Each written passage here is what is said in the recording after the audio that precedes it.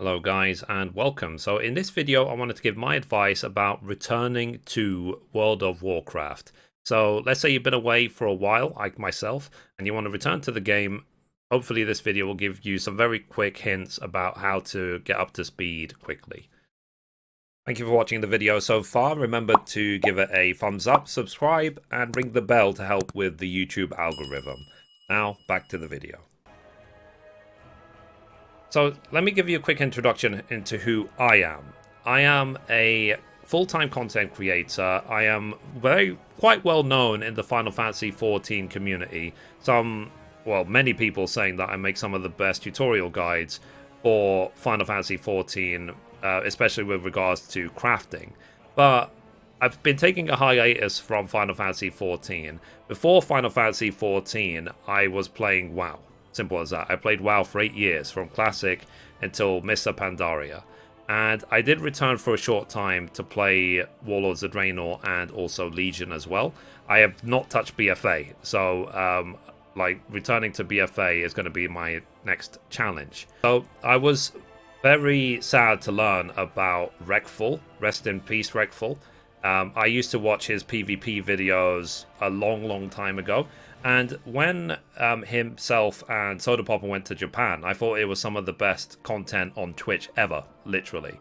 So, and I did check out the memorial that they did in World of Warcraft on Asmongold's stream. It was very moving. As a former WoW player, I had to show my solidarity, and I also subscribed to Asmongold because of the charity drive he's now doing towards suicide prevention in Reckful's name.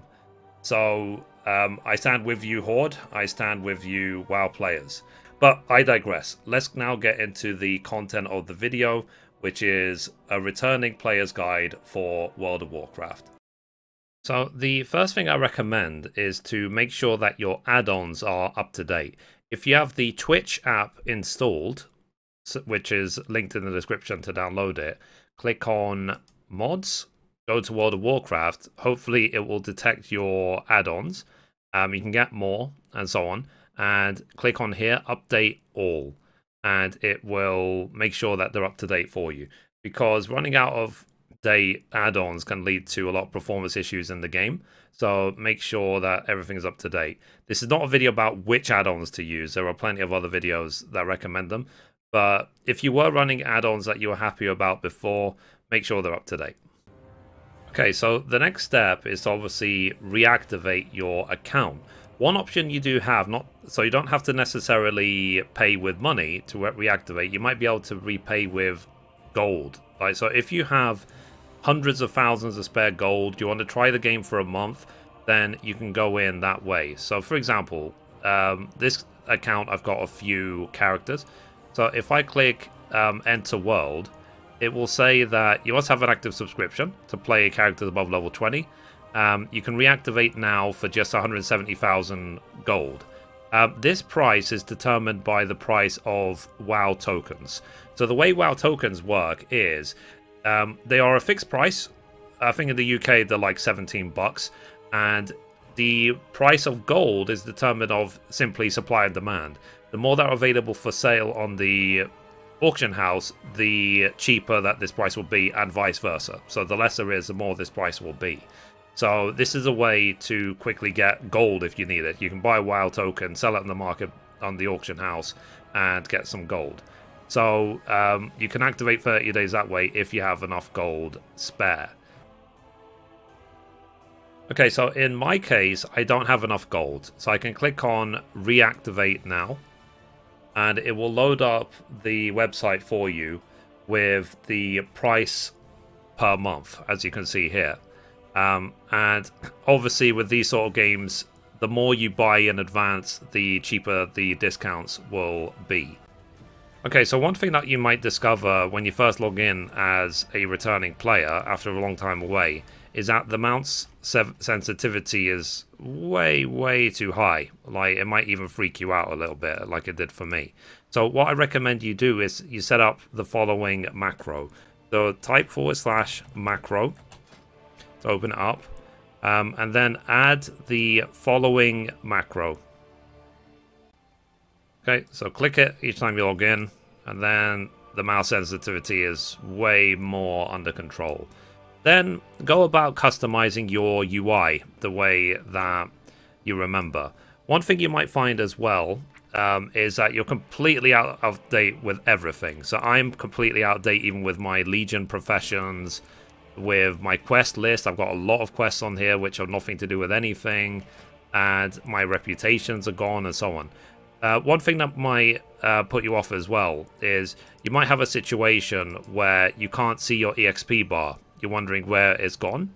So what you need to do, you need to make sure that none of the reputations, this bottom bar, is covering over the EXP bar. So as you can see, I set it to High Mountain Tribe.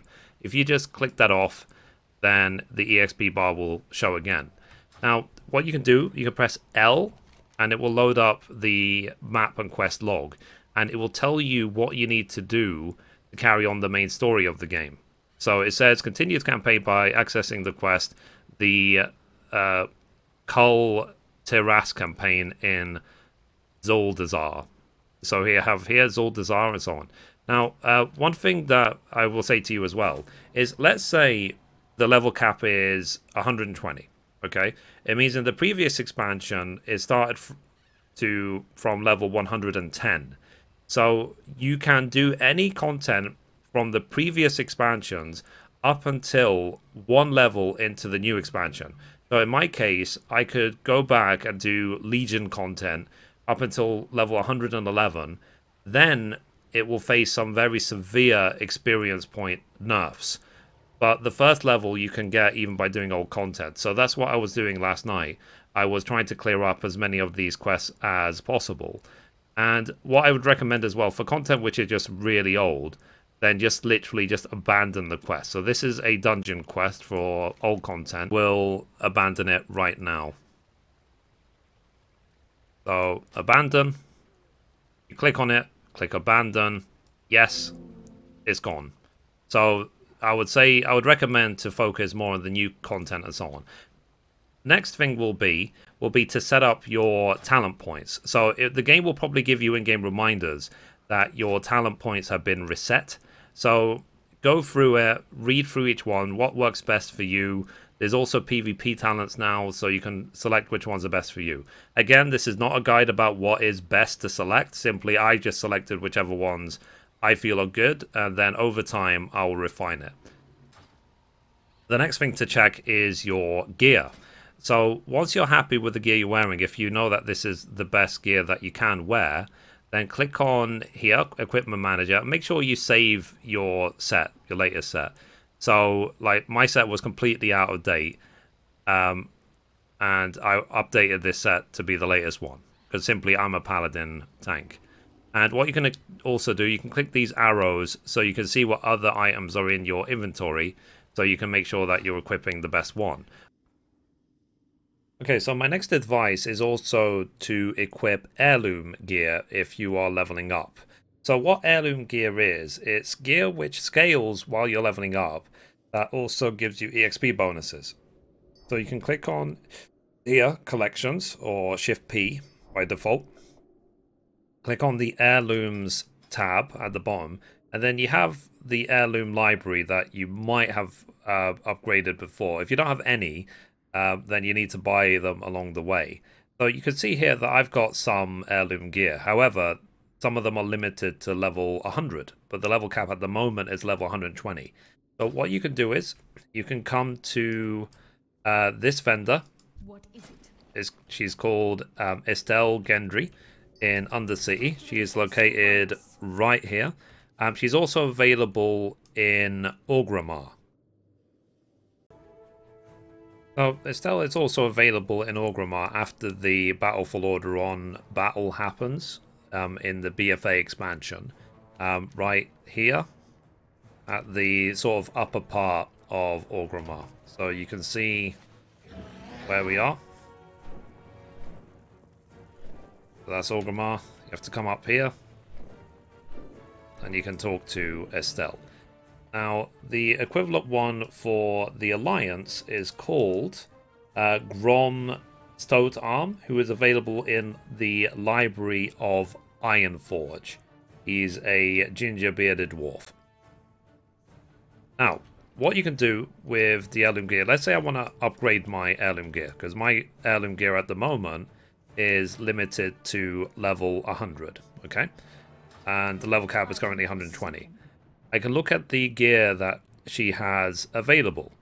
So as you can see, this will upgrade an heirloom armor, trinket, or shield, or offhand to 110, but only works if they are already at level 100. And you go from there. So you start from... you buy the original set, which gets you up to level 90. Then it will power it up to level 100. And then you can power up again to 110. And you can power up again to 120. Okay, so as you see, we right-click it. And then it's brightened up which ones we can actually upgrade. So I'm going to upgrade this one. So yes, you will have to spend 2,000 gold a pop to do all the upgrades to 110. And then you will need to do the same again to get them to 120. And the good news is as well, is that heirloom gear is account bound. So any class or character that I use in the future, I can then get any heirloom that I've unlocked to upgrade it and so on. And will give me XP bonus from level 1 to 120. I'm sure when Shadowland comes out, there will also be upgrades available to 130, but that will probably come later. I doubt it will be at the beginning of Shadowlands, so people don't have an unfair advantage. But probably later they'll add it in to help people to catch up. Alright, so once you've done all the upgrades you want to do from the vendor, go again to collections, go to heirlooms, and then with each one that you want to equip or have in your inventory, just right click it. And it will create it and it will throw it into your bags for you to equip. So as you can see, now happening. Done. Right, so as I said, they will give you a good EXP bonus as well as scale with your level. So it will level up and scale up depending on what level you are. And you can have them for any future character that they might be useful for. Okay, so as you can see, I've now got all my heirlooms equipped. So what I'm going to do, again, go to Equipment Manager, and I'm simply going to save the set. So while I'm leveling up, this is a gear set I'm going to be relying upon. Now, let's say you're not happy with the way your gear looks, okay? This looks like the Molten Core gear.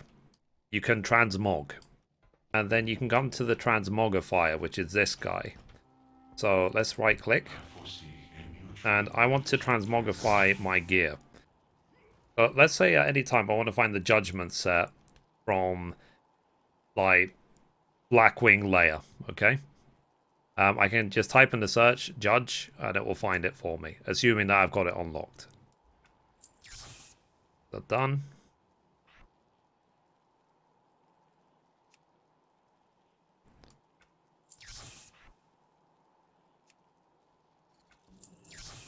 And then what I would recommend next is to look at the exploration achievements. So if you go to here, exploration, click on incomplete, then you will be able to see which areas you've actually unlocked flying for. Like being able to fly in all the zones is really, really useful. So you can see that as a returning player, I've done everything up until Cataclysm. I sort of stopped playing around sort of late Pandaria, and I barely touched Draenor and Legion. So, for example, if I want to unlock Broken Isles flying, which is the Legion area, I need to finish these achievements, which I'm working on at the moment. So having flying unlocked in all the zones is a great thing, especially before Shadowlands hits, because you just want the freedom to be able to explore everywhere that you go. Then make sure you have someone to play with. MMOs are best enjoyed by playing with other players. So if you can, find a group, find a guild to play the game with. Try and link again with old friends. If you have to, even move server. Like, do not be scared. It's better to play MMOs with other players than it is to play on your own. Okay, so last but not least, simply just grind and get ready for the next expansion, We have Shadowlands coming in the next few months. You can pre-order it with the in-game shop. We have different versions, or you can buy a physical edition, whatever your preference is. Also, as well, decide how you're going to actually pay for your subscription. If you have millions of spare gold, then simply just buy WoW tokens from the auction house and pay for your subscription that way. If you're strapped for cash, then resubscribe manually. Do not buy tokens to resubscribe, because you'll end up paying double the price than if you do it manually. So the idea of buying WoW tokens, really, to be honest, is a way to make gold. If you want to actually sub, then sub. Like, sub directly. You buy WoW tokens if you want to sell them to get lots of gold. You do not really buy them to subscribe. So don't get that confused. It's basically like an in-game way to buy gold. Okay, with all of that done, I am now ready to return to World of Warcraft, level up, and hopefully get ready in time for the Shadowlands expansion. So anyway, guys, that is my advice for a returning WoW player who has been away from the game for a very long time, to help you get up to speed. Like, I'm going to check out Shadowlands. I am somewhat excited for it based on the trailer and what I've been seeing on Asmongold's stream as well, and we'll see what happens to it. Anyway, guys, that's it for this video. If you liked it, be sure to give it a thumbs up. You can watch a random video over there. You can watch the latest upload down there, or you can click down here to subscribe. Thank you, guys. Bye-bye.